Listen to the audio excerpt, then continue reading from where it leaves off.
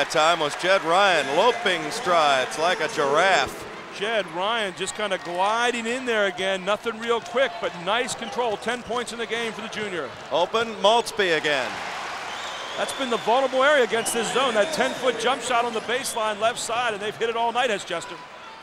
Oh, Ryan's free, and then he's fouled. There was no way they were going to let him take one down, and Hamler hammered him from behind. Hey, that's the rule, and that's going to be the third foul on the inside. But here's the pass again. Great pass from Duck. He found Ryan wide open coming down the lane. Ryan's going to go up to try to put it away, and he'll be fouled quickly from behind.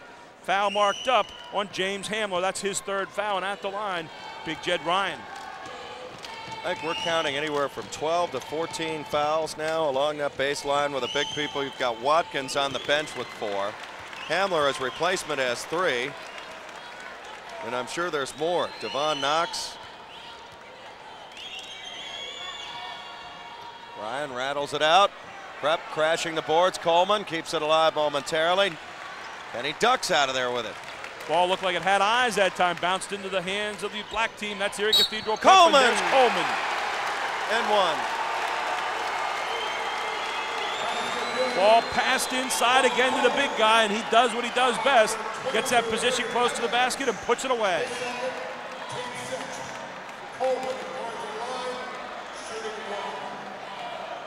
Coleman now with 19 points. There's the pass inside from Ryan, high-low. Coleman again getting great position. He seals so well down in there and then finishing off the play. You'll see it from another angle right here from Ryan's point of view. He looks for the shot, draws the man up. Coleman floating through, and he gets the ball and puts it in. Hits the free throw, and we are tied again at 45. 20th time we've been tied in this game. Coleman with a quiet 20 points now. What a factor he's been, though, here in the third quarter. Maltzby lets it fly and draws the foul. Great non-look-off snap pass from Jamar Shaw. Foul's going to be called on the other side. Looks like it's going to be Kenny Duck picking up his third foul. That's a guy that Cathedral Prep could ill afford to lose at this point in the game. He does such a great job of distributing the ball and penetrating for this club. The barometer of their offense at the point guard spot. He was the point man a year ago in their state title run in Quad A. One of those ugly free throws that time. It's lofted up there, a little bit short from Maltzby. He'll get one more chance. Maltzby now with 15 points. 2:08 remain in the third quarter. Maltzby gives Chester the lead at 1. 16 points in the game now for Maltzby. Again, a quiet 16 as Maltzby just kind of chipped in here and there. Trapping in half court this time is Chester. They're really coming after Prep, and now they'll drop back into their man-to-man. They're showing so many different looks each time down the floor. They're never really in the same thing. Duck penetrates. Nice move by Kenny Duck. Explodes off the dribble. A little bit of a 1-4 set that time. Duck went 1-on-1 and found an easy going to the basket for the first time all night. Eric Evans slices, dices, and draws the foul. Evans to shoot 2 the other way. Ryan's going to pick up the foul here. It'll be his second, team fourth here.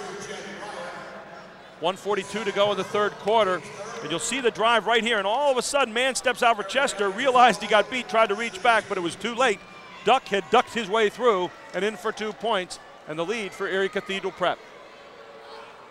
Eric Evans at the line, a battle-tested veteran, a 6-foot junior. Evans on the year, 89% foul shooter. And missed the front end. Again, you talk depth perception here at the arena. Evans has yet to score this evening, as he'll get one more chance here, second foul shot.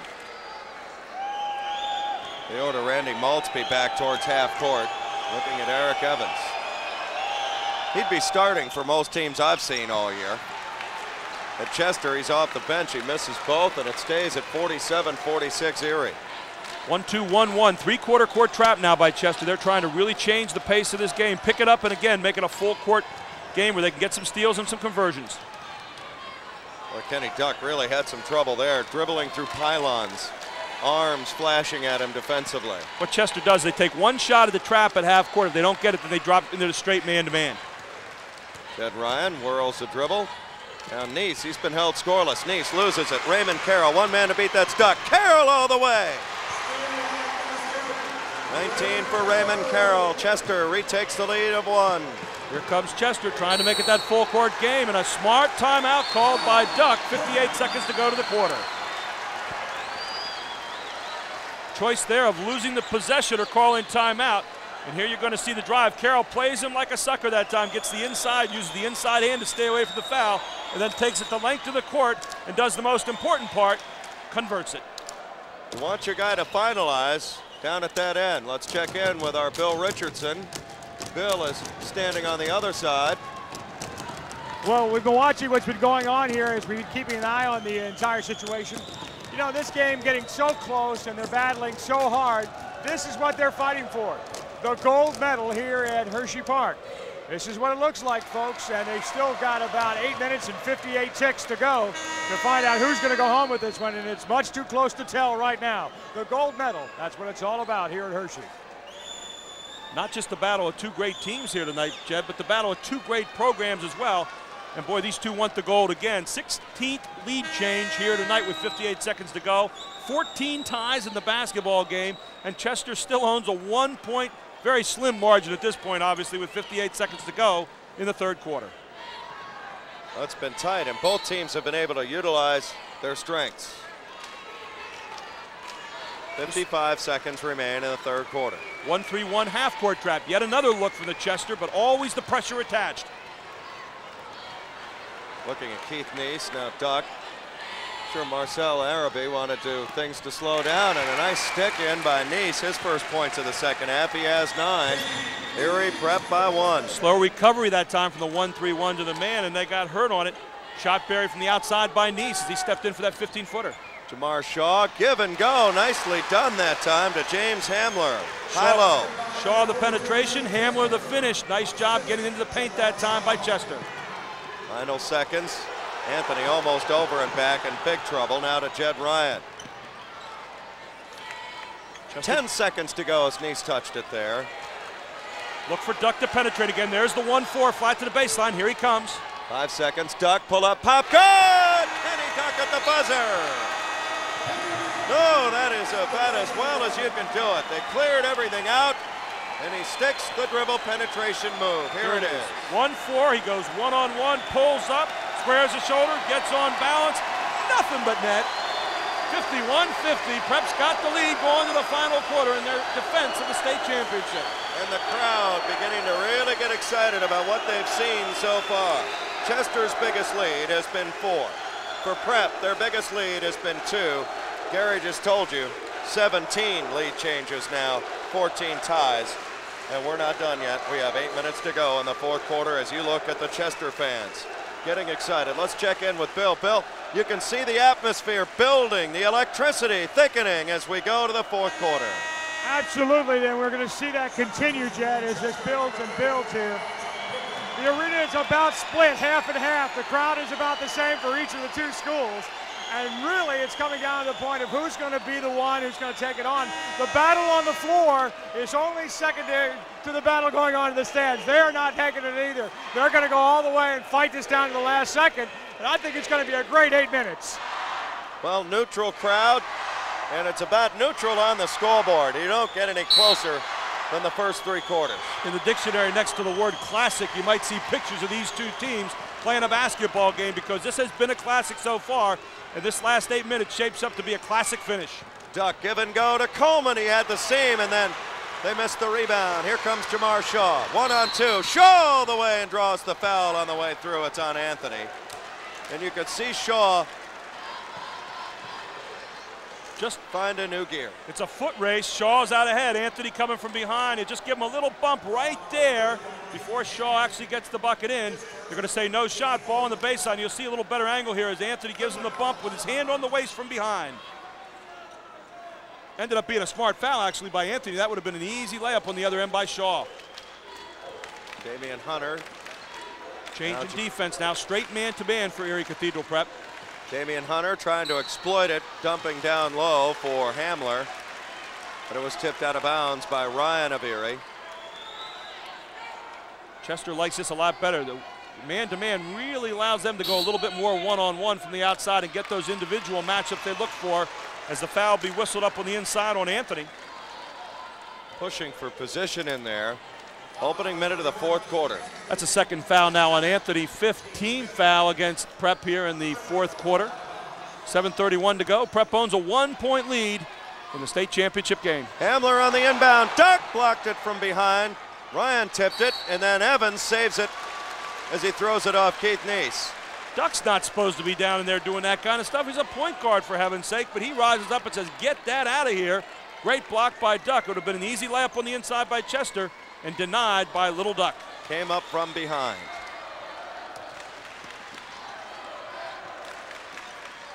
Shaw with it. Hunter for three. Around the rim and off, no good. Who's got the loose rebound? It's on the floor. It's 4th down and 1 underneath the basket. Arrow points at Chester.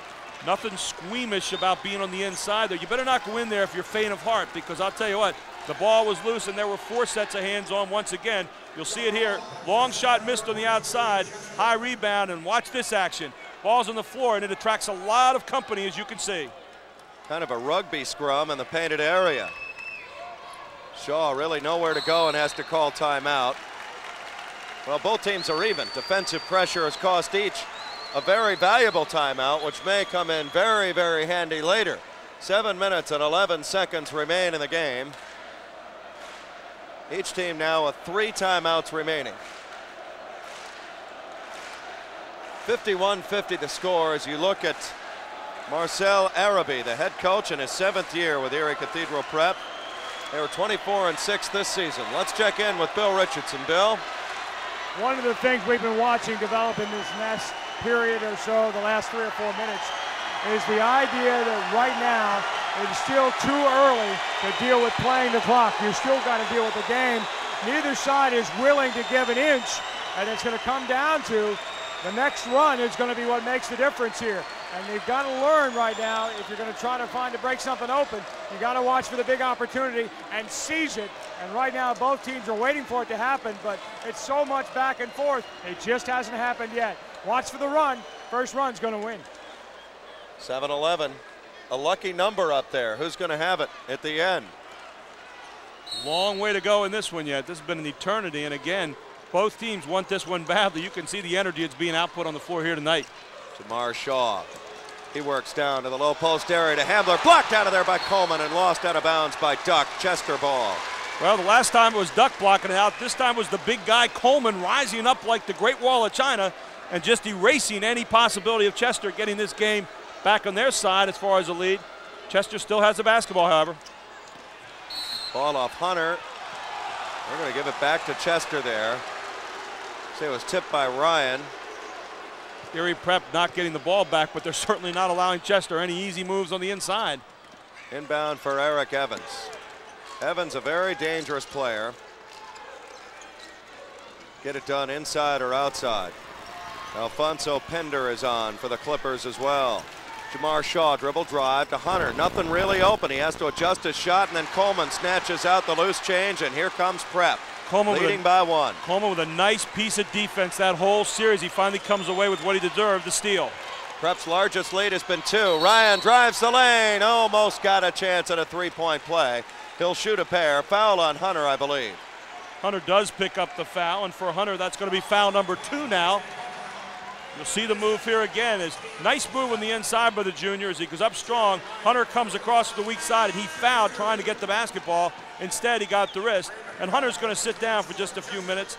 Back into the game for him. The young man who's been doing so much nice damage on that baseline jumper tonight, Raymond Carroll. Carroll leading Chester with 19 points. Ryan steps to the line. He's got 10. Quiet. He came in averaging 17.8. Over 1,200 career points coming in and a 78% foul shooter. He's got 11 now. Well, that'll match Prep's largest lead of the night as you look at Marcel Arabi in his 7th year. They are the District 10 champ, and they are the real thing. Biggest lead in the game now for Cathedral Prep as they have a 3-point lead, 6:28 to go. Big possession this time for Chester as they come down and look to the inside. Eric Evans with it. Evans, dribble drive, throws it up. Does he get the roll? No, he'll draw the foul. They're looking at Neese, that's his 4th. Neese picks up the 4th. No shot on the play as Neese came over before the shot was even attempted. 6th foul now against Erie, and here comes the penetration again. Evans coming hard to the basket, and you can see Neese got him before he got a chance to get it away. Well, Randy Maltzby, who's had a lot of rest, is on for Chester now. Just keep sending them in, sending them in, sending them in. again, Coach very, very comfortable, Coach Alonzo Lewis that is, with that kind of rotation. Most coaches usually stick with about 7 players. He's not anywhere like that. 12 players, kind of the norm. Raymond Carroll picked off and a foul on Kenny Duck. That's his 4th now. Raymond Carroll in his favorite place in the baseline at the 13-footer as Duck picks up the foul. Big foul for Duck because it's the 4th. You still have 6:12 to go in the basketball game, and Arabi again needs to make a decision here. Do you keep Duck in there and you maybe give him a 2 or 3 minute rest and bring him back? I think he'll keep him in there. He knows the game is being decided right now. So 3-point game. Raymond Carroll, an 82% foul shooter. Came in averaging 19 points a game. He's at his average now, looking for his 20th point. Missed the front end of the 1-and-1, and Duck flies through the lane with a rebound. Chester's gone cold here the last few minutes. Prep trying to make a little bit of a run and eke this one out. Duck penetrates, throws a wild shot off, and the rebound controlled by Hamler. Hamler skied to spear that one. 2 hands, and he was ready to go. Evans explodes and drops it home. He found a seam, Gary, and just blew right through the door. Found a seam, then lofted it up nicely, just kind of eked it in over the edge. Ryan to the left-hand dribble. Tough man-to-man defense here by Chester. 1-on-1 everywhere. Not a whole lot of help side. They're all up in the lanes. I'd hate having to protect a guy with 4 fouls. Ryan through the lane, foul by Maltzby, his 3rd. What opened that up was a good weak side screen by Anthony, and Ryan came off the screen tight, wiped his man off of the screen, you'll see right here, and then went to the basket. He'll get fouled on the play. Foul marked up on Maltzby, his 3rd foul. Again, we're in the bonus for both teams here in the final 5:31, and at the line, seemingly there all night, the big guy, Jed Ryan.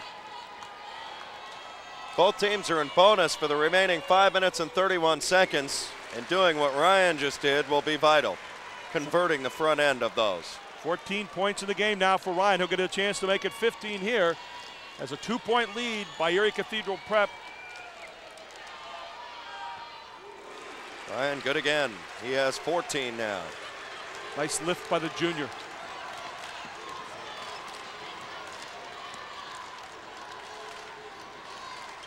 Turnaround, Alfonso Pinder pounds it off the glass. He has 4.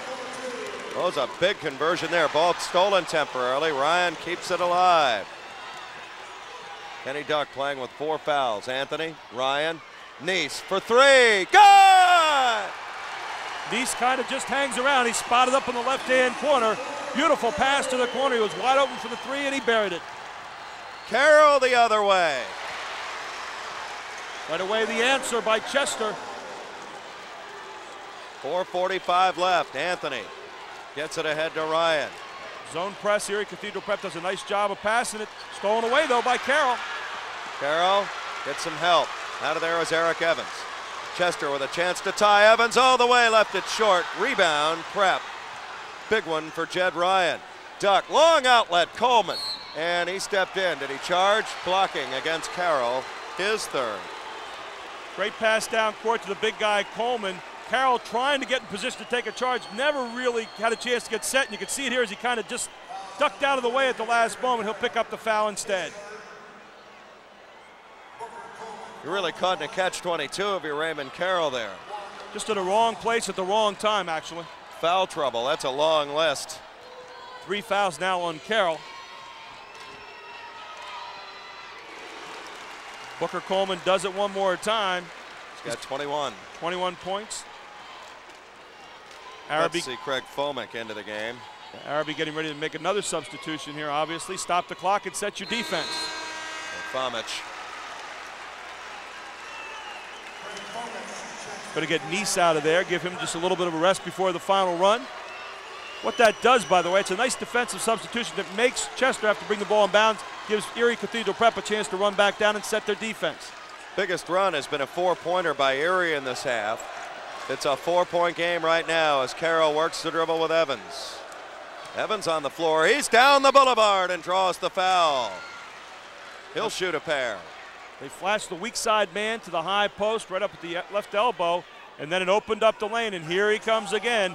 Evans going hard to the basket. He'll get fouled in the play. He's almost unstoppable one-on-one. He overshot the backboard that time, but again, he'll go to the line for 2 shots.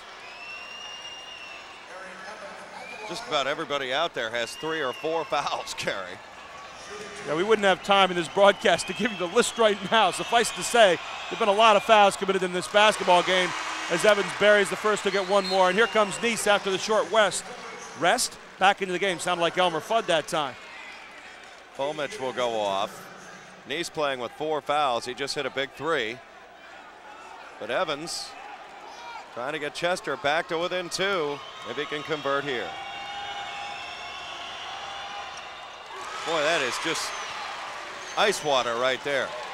4 points in the game now for Evans. Chester coming back with another press. 1-2-1-1.